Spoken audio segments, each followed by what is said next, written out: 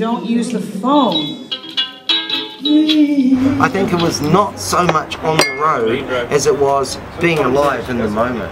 That was the thing about Jack. He said write it and don't fucking edit it, just keep going. Yeah, I just heard you talk about that today, yeah. I get the feeling that this feeling was right. All sorts of genres, some of them are really fucked up mixtures. Warm gravy. And we've got people coming in the door right now. Oh my god, there's going to be so many people. Sorry, I don't want to be on the road with you anymore. Use poetry. Come and see our show. Come and see us. We're playing tonight. We don't even bury our dead. So do you think poetry and music go together?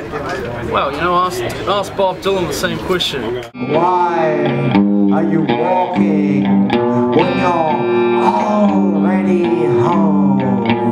What brings you here to the first dog tonight, Murray? Shane.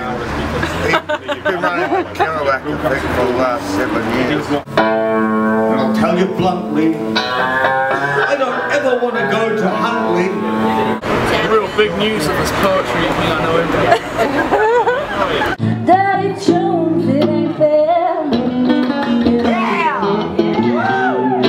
My mate Jerry was a bit busy and we didn't quite do as much squeezing as I'd like, but it's going to be great fun, so that's the main point. It's like Survivor, Jack Kerouac styles. 23 years old and I feel broken and warm. I must have the effect. This is only a little recession. Why have electricity coming up?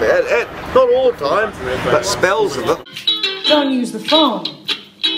People are never ready to answer it. Do you enjoy doing the Kerouac Effect? Well, I'm forced to.